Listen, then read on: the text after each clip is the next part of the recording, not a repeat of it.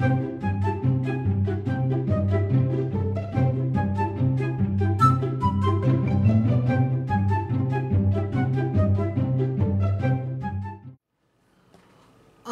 man, do I need a cup of coffee. If you were here, I'd make a pot and we'd have one together, because it's probably one of the things I do best, is make coffee and drink coffee. It's true. I make coffee way better than I make jewelry. And I make jewelry okay. Which is why I'm here sharing a new tip with you today. So you'll just have to imagine my cup of coffee, and I'll have to have mine later. But what we're going to talk about today is Aqua Patina, a weathered looking patina on raw brass.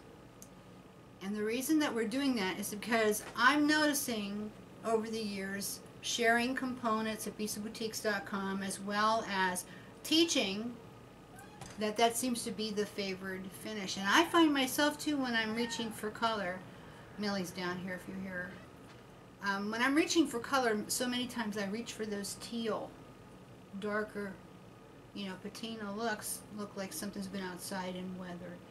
So I'm going to teach you real specifically a number of ways with cold products, like Swelligant. We're going to use maybe a little alcohol ink. This isn't cold. I used the torch. That's hot. Just different methods on how to get a little bit of color onto your brass and make it look old and weathered without taking a lot of time. Okay, I took too much time with this, so I'll shut up now, and we're going over there where I've made a really big mess, but there'll be some great ideas for you. So let's go. Okay guys, so whenever I think of putting a verdigris type patina, meaning a patina that's kind of like a gilder's paste patina color, which this is gilder's paste patina, and this is also one way you can go. I always think sort of a color sort of like this, but a little bit darker. And that's why I didn't do gilder's paste on these. This is Swelligant. I always go to Swelligant first because it is a real patina system. It's not highly toxic. It's super simple to use. And just like all natural patinas, of course, you will not get a standard looking finish every time. It reacts to the brass differently every time. But for me, that's the coolness about it. And even with a commercially prepared patina finish, like we've had in different times at BeSaBoutiques.com, you can still have, one batch comes out one way, next batch comes out this way. It's an artisan finish. With artisan finishes, you're going to have that. But, as Lauren was pointing out, Lauren's down here with us today because she's learning how to do video too. Hi guys. Hey, there's Lauren. Javi, let them know you're here too. Oh, okay. Javi. Okay, what I had said in one of our outtakes, and I forgot to say again, was using the raw brass and creating your own color makes you so much more of a designer. Because you can create your own color recipes that cost very little. Yeah, time. You're going to spend a little time, creating your recipes. But the thing is, write them down. So you get a good cookie recipe you like. What do? You write it down. You write it down on a note card and put it in a journal or something. Keep it in your workshop. And that way, the next time you go to create that patina again, your results may not come out exactly the same, because there's some flex there, but it'll be similar. You'll be on the right track. So that's really all you have to do. And then what you might want to do is make a day every so often to colorize components. Come to BeSaBoutiques.com or wherever it is that you like to buy your brass stampings. We hope it's our place. But, wherever you get them, or whatever, doesn't matter. Degrease them, clean them up really good, and take a day just piddling around your workshop creating patina and having fun. So anyway, what I did is I first went to Swelligant. Now these are still processing. But look at the variance in them. This is even the same stamping, came out of the same stamping batch. This one's more green, that one's more teal. It's just no explaining it. This one is a little more green. This one I did torch patina on first. That's why it's brown on the back. And it's retained most of its torchy look with just a little bit of green. I love this subtlety. If I could reproduce it that way every time, I would be thrilled. This one was torched also. But some of the patina stuff has gotten on the back, so we colorized it on the back, which is fine with me. That don't bother me. It's good. Saves me finishing the back later. This one is really unique. It's the twin mermaids kissing from the old Victorian stuff. And I had put some of the Tiffany green. Let's see, where is it? This is the Tiffany green swell again. It costs, I think, somewhere between $6 and $7 a bottle. It will last you a while. This is the darkening, and I've done a lot of videos on this and how quick it changes stuff. Sometimes it's like almost immediate. This is going to take you 15 minutes to an hour depending on the piece and depending on the environment. It likes humidity. So I'm in a basement, it's humid, so it likes it down here. But when you're done, because these aren't done processing, what you need to do is get yourself a bowl of water and throw them down in there. And as I've discussed with you previously, you must do that. That is a critical step, because if you don't do that, they'll just keep on processing away. No matter what else you put on them, whatever else, there's going to remain chemicals on that you need to get off to stop the action. And just throwing them down in water is all you need to do. Make sure that they're thoroughly down in water. Okay? And if you're going to use Swelligate, you can see I've got my gloves on. Okay, glove up, because it is an acid type thing. Not really acid, I guess, but it'll make your fingers sore. Smells like vinegar. It's not strong smelling at all, but it'll make your fingers sore. Okay, so now they're coming out of there, and we're going to put our bowl aside. We're done with it. Look at that. When I put that down in the water, it came up even a little bit more. Excuse me, maybe the water. But it's done. It's not going to process anymore now that I've done that. So now I have to dry it. And as you can see, it's kind of blotchy. You know, so, well, you know, Brenda, I like that stuff that you used to carry at your site because it was nice and even. That's what you think. You don't see that stuff when it came in here. That finish was done partially with paint, which is why can't you do that? You know, why are we paying somebody else to do this when we can do it? And especially on hollow pieces, like this one's a hollow piece. See how that goes back down in there? The paint would glurp all up in here, make it real dark on this side, hardly any on that side. You don't know how many times we had to send stuff back, have it done again, or just throw it back and do something with it ourselves. It just got to be a pain. You know, we couldn't get it consistent. So if you're struggling for a consistent finish, hey, you might as well make your own recipe and go for it yourself and save the money. We all need to be frugal. Brass stampings are a premium product. Everybody should know about brass stampings. Everybody should use brass stampings. Beaters use brass stampings. They're historical. They're exciting to work with. They're interesting. Versatile beyond compare.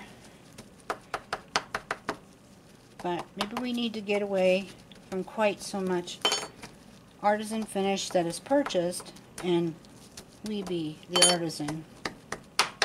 Some we can't do ourselves, like a rusty black that I carry. That's an interactive finish with a copper underlayer. You can't do that at home. Ain't gonna work. That has to be commercially done, but this you can do. Okay, so we did this. Now what? Well, these are some that I did last night. And as you can see, they are very teal. Very, very, very teal. This one's kind of brownish. How did that happen? Well, I used some alcohol ink on it. No, I didn't. It wasn't alcohol ink. It was this stuff. Okay, I'm lying. Alright, I'm trying to keep this straight. Okay, it was the Vintage Patina, which we don't carry anymore, but you can get it in any big box store. Not that I want you to go to a big box store, but I'll tell you what, you're never going to find brass stampings like this at a big box store. I said it, I'm done. But you'll find it. And it's a really nice product. I love it. I love this stuff.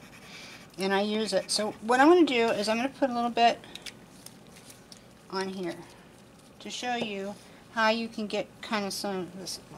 So I'm going to leave my gloves on because this will stain. Let's take this because this is really, really uneven. Okay, I've dried it pretty good. I'm going to take my quadruple aught ultra fine steel wool, and I'm going to rough this up a little bit first.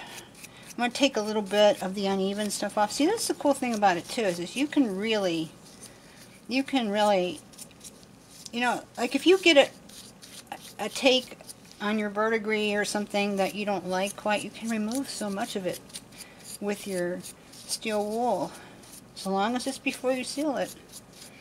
You know, I kind of like it like that. It's looking pretty good. But for the sake of argument, let's see what happens. Whoops. You know what? I just feel compelled to show you how you can mess stuff up, because I mess stuff up all the time. So don't feel bad if you... Alright. Everybody messes up from time to time. That one's good. Don't use that one. Okay, I have some little sponges here that I like to use there. Pretty cool. Let's get a bunch of sponges and cut them all up and you'll have them ready. Where's my people? Here they are. Send them over here.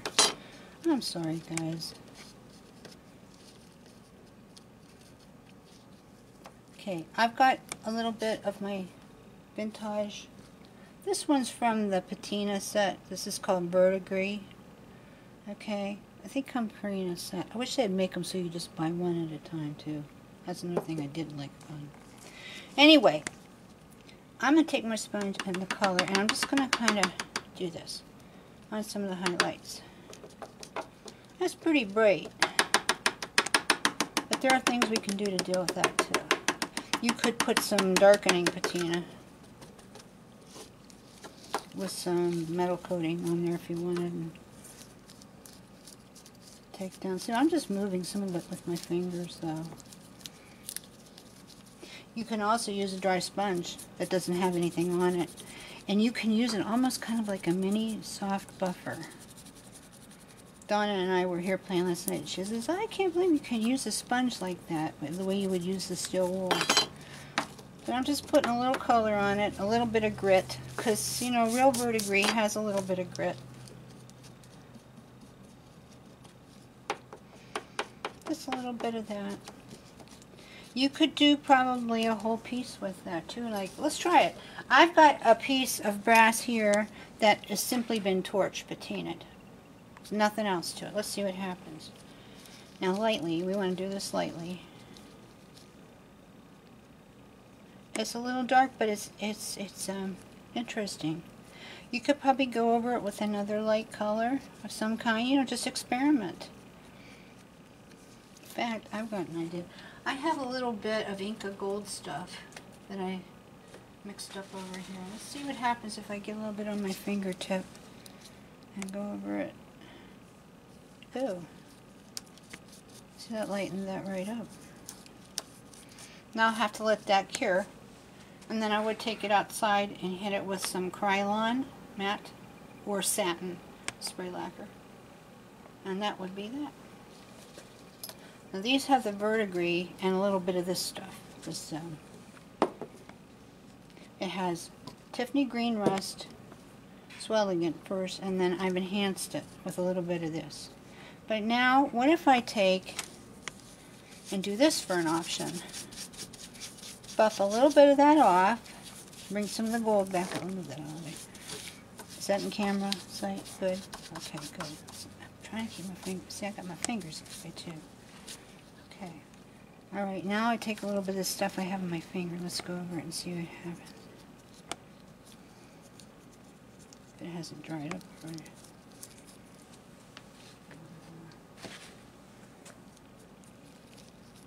Just a little bit. Okay, so now I've got a nice mix. And it looks kind of nice and weathered and aged. Now what if I do that to this? And then what I might do is take one of these sponge foamy thingies that I've talked to you about before and go over that. This was torched, and then it had espresso Adirondack alcohol ink, which again you can find anywhere. I don't carry it. That's kind of cool. I like that. Let's see, a little wet. I might have had some on. That's cool. This was some primary colors and the Inca Gold Old Silver that I mixed together, like the video that I made several months ago. We still have it up. You can easily find it. You'll go back maybe 8-10 videos and you'll find it. The Inca Gold video, which I love. So there's one a little different way. Cool, huh? I like it. What if we put some of that on here, on these guys? Let's see what happens. We're just playing, guys. I'm into playing. Because the thing is about this stuff, you can get it off. You can go back to raw brass if you want. You've never lost a piece. Even when you torch it, you can get that off before you seal it. You can even get it off after you seal it. It's just no fun. It's a lot of work getting it off after you seal it. But you can. You've never lost a piece. So never think that you have. Now what would be cool on this is if maybe I took a little black maybe. I don't know. I didn't try it before. But maybe if it took a little black and went in some of the cracks. Or even, oh, I got an idea. Because I love this teal color and brown together. So let's take, and let's do that. Let's take, this is the Adirondack Earth Tones Alcohol Ink Espresso. I used to carry it. I just figured, hey,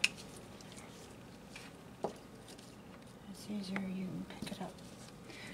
Okay. I concentrate on the brass and the glass and the vintage stuff. Let's put a little bit of that. Oh, I'm loving it. See, it's going on all those places I scuffed off, the highlights. Oh, is this pretty? Me likey, me likey. Just off of a little piece of a sponge. I probably got my hands in the way too much. This is so hard to do the work and show you every step of the journey. And I want you to see every step of the journey. Oh, this is gorgeous. See, guys, we just discovered this together. So how did I get it looking like this? Let's go back a minute. Well, first we did the swell again, Tiffany green, and we let it process. Then we used a little bit of the vintage Verdigris and brought a little teal out, kind of enhanced it. Then we scuffed that back and we added a little bit of, this is actually the color. That's the old silver with a little bit of, it's a teal color, primary colors. They're pure pigments. I have to tell you, Pearlax and Perfect Pearls will not get you this. I tried it. I got a dismal mess, and I wasted a lot of product. Don't do that. You got to use the primary elements because they are pure pigment color, and Pearlax is a dusting of mica powder, almost like eyeshadow, honestly. So I mixed that together. That's what I got. Maybe I'll just highlight with a little bit more. Wipe off. This is just fun, you know. You just play with it. A little bit more in there. I'm gonna have some more fun with this later. Didn't that come out great? And you can do your own, and it can be totally yours and totally your look. Okay, let's do another one. I don't want to take all day and all night with this, but I want you to see. This one is always exceptional. I'm going to start first with buffing it back. I don't know if I want to add anything to this or not. I'll be honest. It took really nice and even. It's got a really cool kind of green, almost an olive look to it. It just shows you that elements of surprise is there. You just don't know. Like 4 boxes of chocolates. You never know what you're going to get. But buffing that back, oh man, is that pretty. Get it on the flowers a little bit more, let them show up. There's a little flower here, here, and here. Okay. Oh well. Let's take maybe, and we'll just add, let me bring this over here. We'll just add a little bit more of this vintage color to it. Maybe just on some, ooh,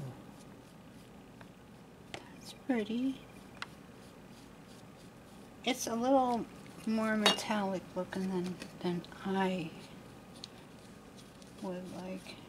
Kind of reminds me of my grandmother's old ornaments she used to have. Color. This is very glassy, but you know, maybe you like that. And this is what this is looking like. Okay, so I'm just going to kind of smooth it out a little bit to blend it. You wouldn't necessarily have to do that, but that's what I'm doing. And then I think I want to add some of that brown alcohol into it. It's so neat how you can mix all these products, isn't it? That's why, you know, it's just, you can just go anywhere with this. Now it's going to be fine-tuning to get this so it's not too much. Yeah, this is more my look. That other, it was okay to get a little bit of the brighter teal color in. And you know, you could have 10 shades of teal in here and it would just look more natural, because if you go find an old piece of weathered copper and you look at the shades of teal in it, you're going to be amazed. It's not just one color, it's a lot. Okay, I've got more sun on that side than the other. Get a little bit more down in there. And I'll continue to work with it, but you can see that is awesome sauce. Okay, so now what do I do? You can use a paper towel to buff it back and get the excess off too. So what do I do to seal it? Very simple. You can run them outside and do 2 light coats of Krylon, matte or satin. If you want a little slow, mellow shine, do the satin. If you want it completely matte, look just like this, use the matte Krylon spray lacquer that you get at Walmart or wherever. Okay?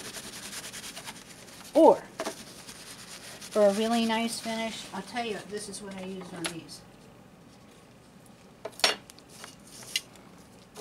I used this product.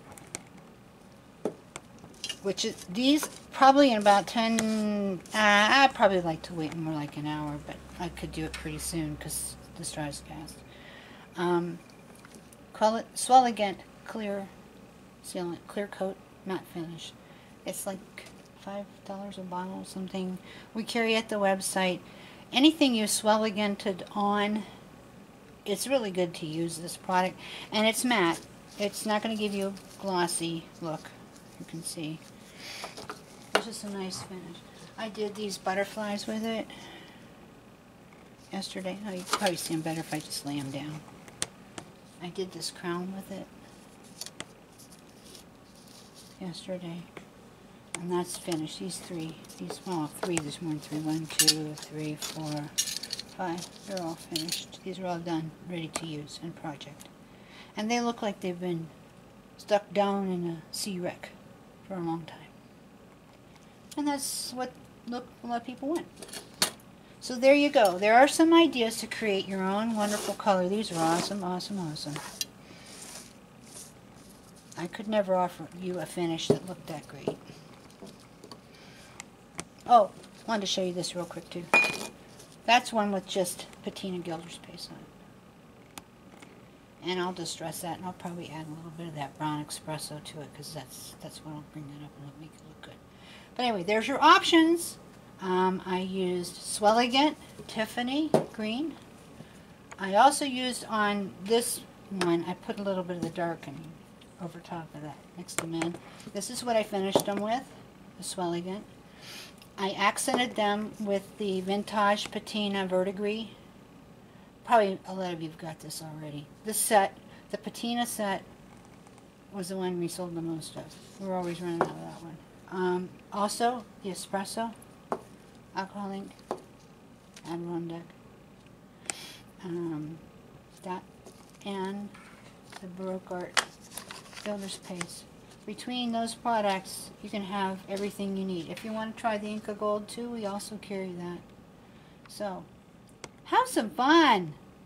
Make your own patina. You're going to love it. And write your recipes down, okay? And we'll see you at bisouboutiques.com, because that's where we have the good stuff. That's where we carry all this wonderful brass. And we do have some exquisite plating finishes that you cannot reproduce at home either. We have chain, we have glass, we have some cool plastic. You just have to come and see. So come and see us, okay? Okay. Have fun making your own patina. I'll see you next week.